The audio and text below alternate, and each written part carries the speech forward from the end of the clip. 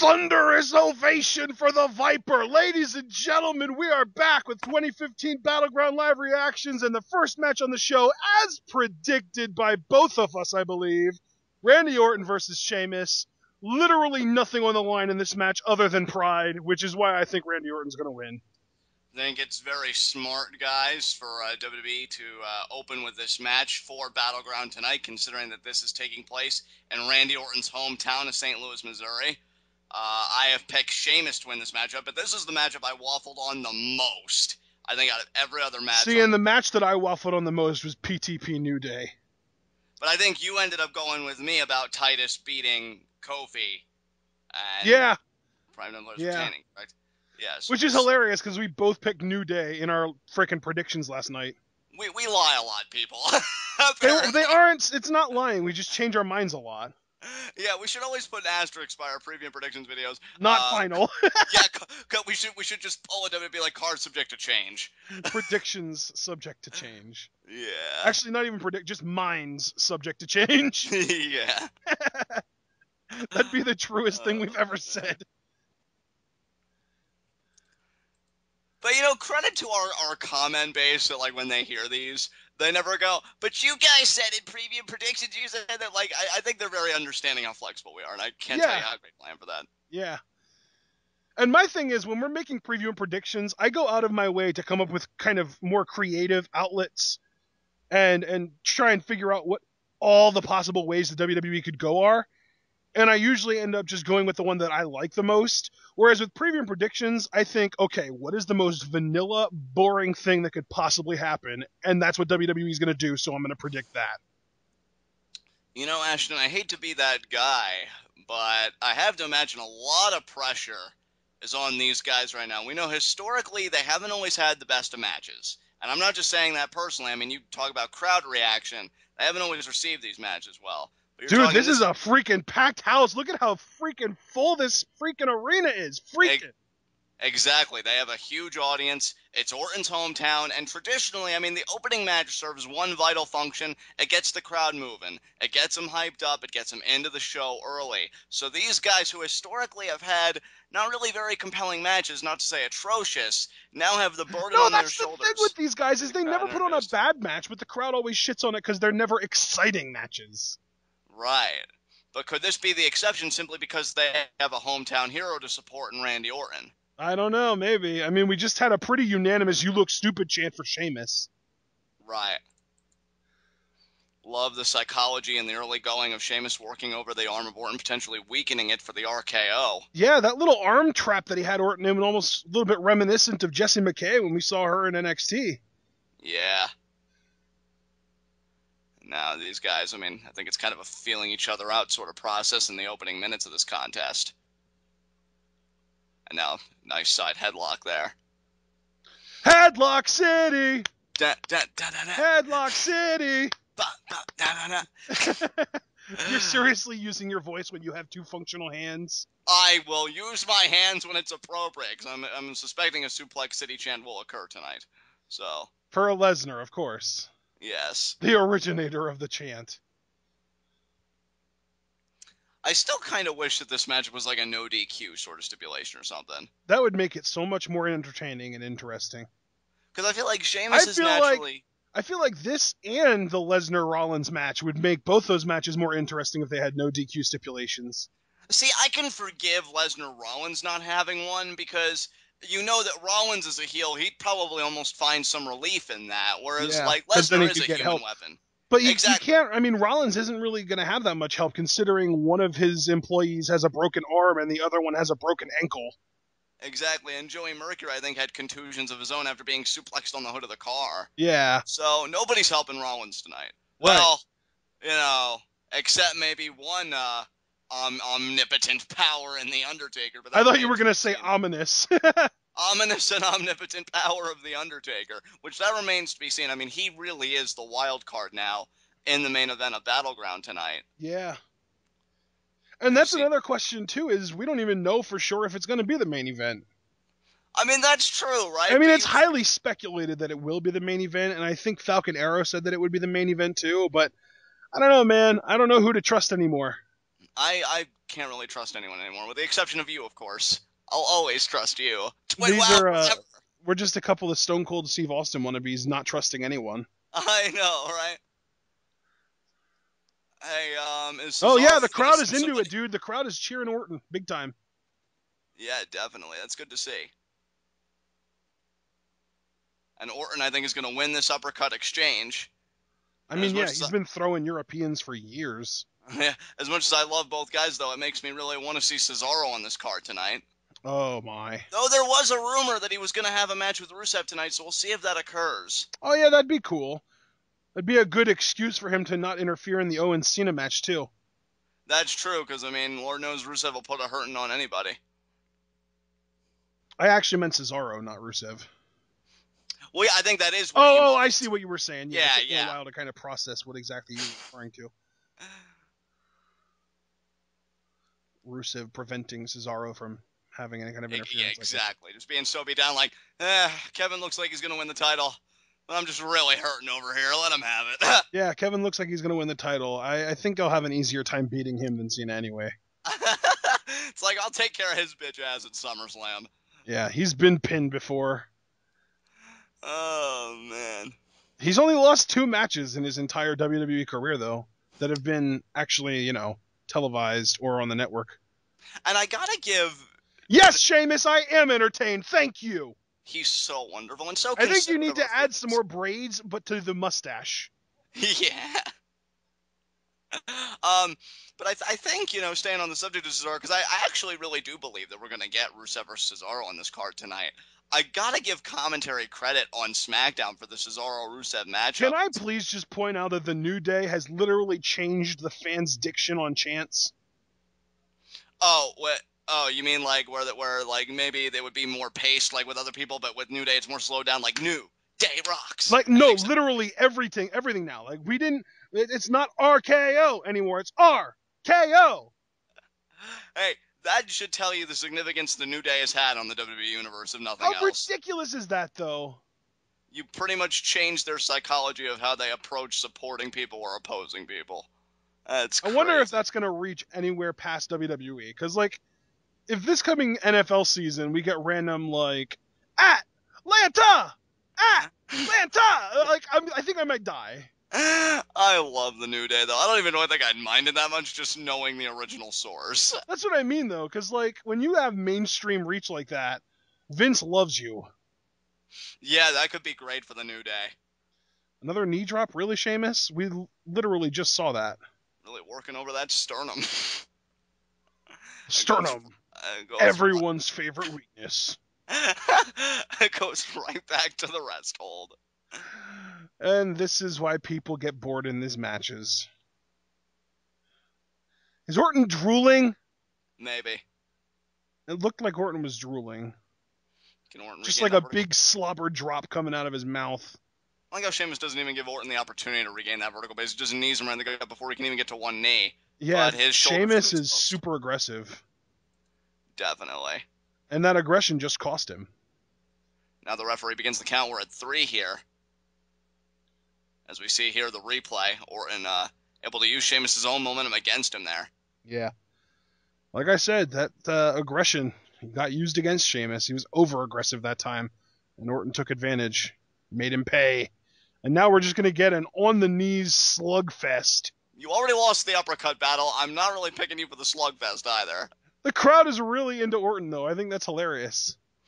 I will say again, maybe WWE had that confidence that Orton is just so over in his own hometown as a babyface that that's going to really carry the momentum of this matchup. And St. Louis loves Randy Orton more than they love the Rams.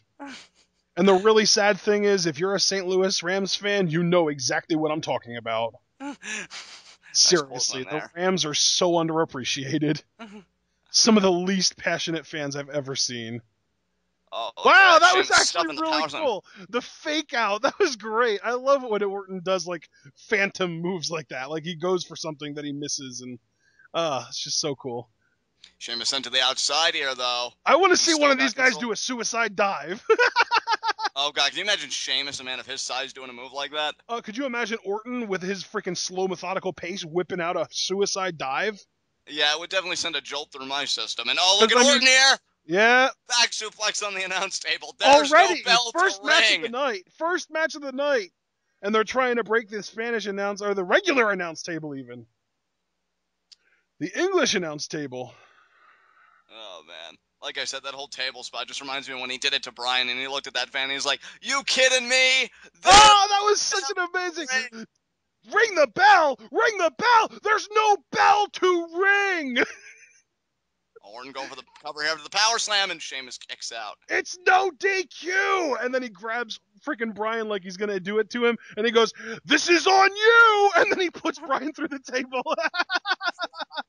Oh, I love Randy Orton, dude. I just love unhinged. I don't give a shit about anything level Randy Orton. Sheamus is all... He would be so much better as a lunatic fringe than Dean Ambrose is right now. I know, right? And now look at this. Sheamus going to try and stuff the rope hung DDT here. Just let him show up, not give a shit, and leave. Oh, is it going to be? Yep. I was even going to bring this earlier when we were talking about Orton doing a suicide dive. Sheamus already does the over-the-top rope battering ram. Right. So Sheamus already does something at least sort of similar to a suicide dive, so it wouldn't be as jolting to see him do it as it would be to see Orton do it. I guess that's a fair point. A steamroller there by Sheamus. Yeah. He's already tried for the Brogue Keg once, but he's not going to try it here. Power slam instead. Kind of weird. That was a weird slam. Why? Because when I think power slam, I think what Orton does when somebody's coming off the ropes. Right. That wasn't the same thing. So what do you even call that? Was that like a modified scoop slam?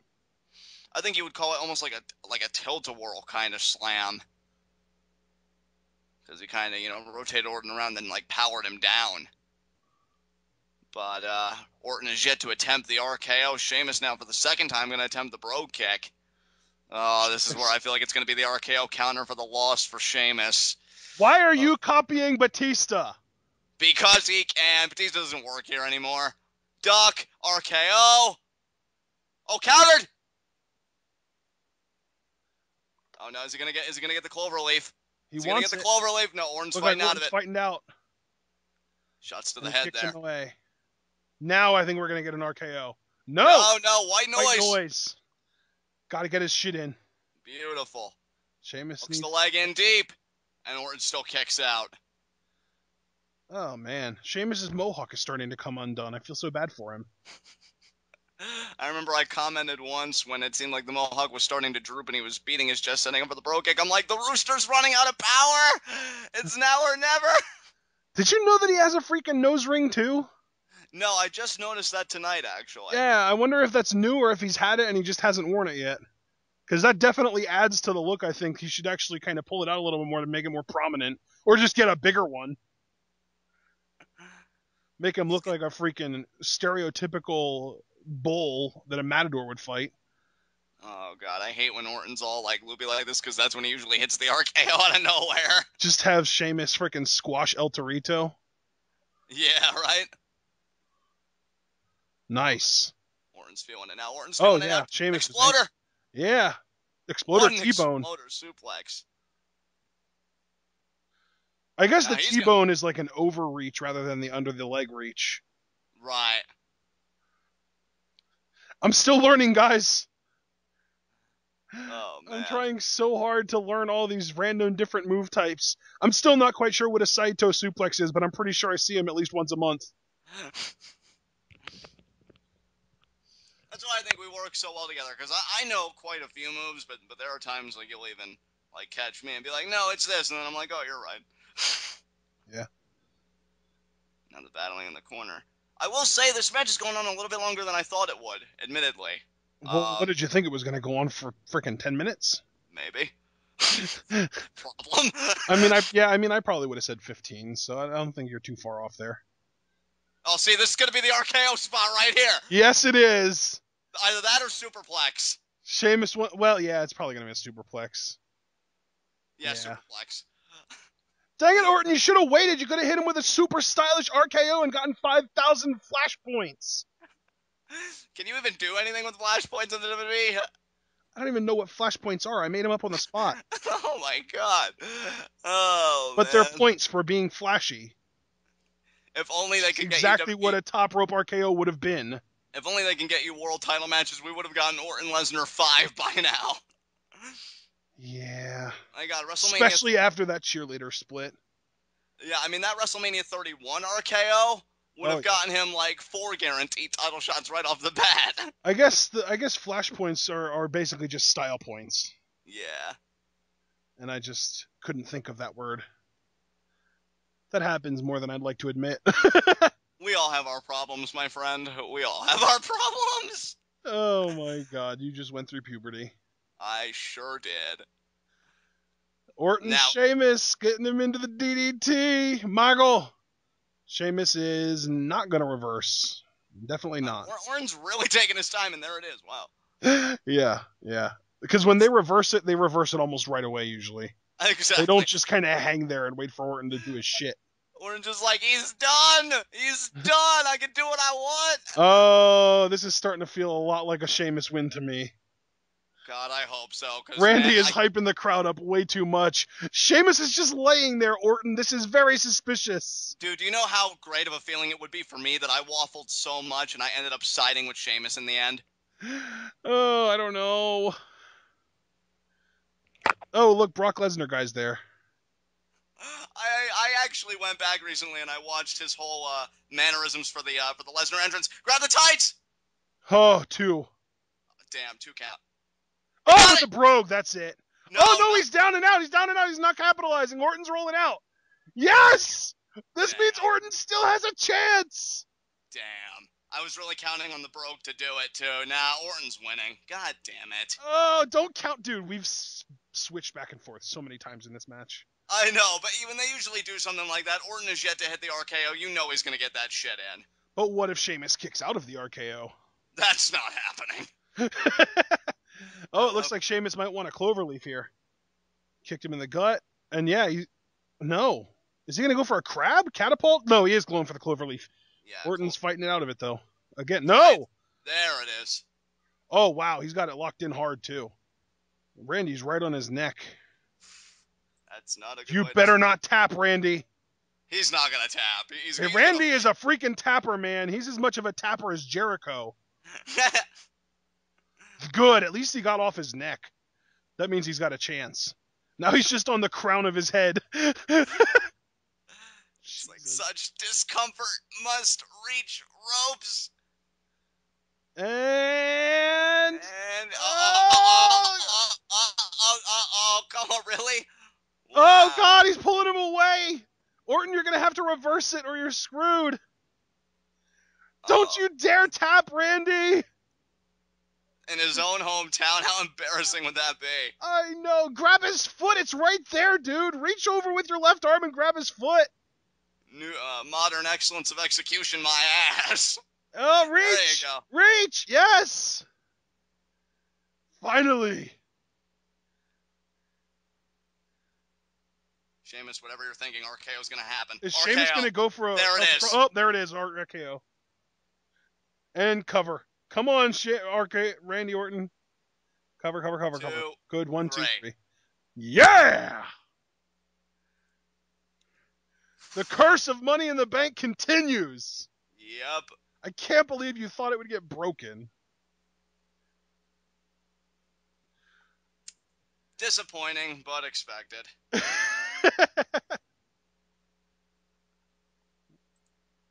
I don't know why you're disappointed. I'm happy.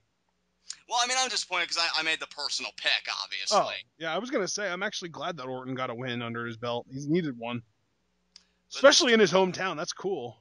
This just leads to the intrigue. I mean, Orton actually gave an interview. Like, he's excited to work with all the NXT prospects. Like, he wants to work with Owens. He wants to work with Neville. He wants to work with Balor. So, I'm going to tell you straight up right now, dude, I'm actually undefeated so far. I've gotten every single guess that's been available to guess so far correct. Nice. Yeah. I think I'm up to like 5 points or something like that.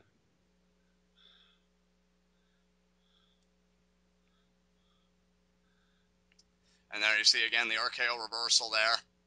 And I think this is Sheamus' first attempt at the cloverleaf. Yeah, and Orton kicked him out of it. Yeah. Then another RKO attempt. I thought Sheamus was going to grab the tights here and potentially get the win, but Yeah, not I to thought the be. same thing. And then the brogue, but they both landed on their backs and couldn't capitalize. Oh man, that was a decent match. That was probably the best match I've ever seen those two guys having against each other. Yeah, I would agree with that, especially the final few minutes. I feel like they were really well done. And the fact that Orton won is just cherry on the cake. Right. Cherry on the sundae, icing on the cake. I am mixing up my metaphors and analogies. Well, we all know what you meant, and that's really all that matters. Yeah, your face knows what I meant. But anyway, guys, we're going to close it out here. That was a fun match. Orton defeats Sheamus with an RKO, and that was a really long match, actually, about 20 minutes. Wow. So we're going to close it out here, and we will see what happens next.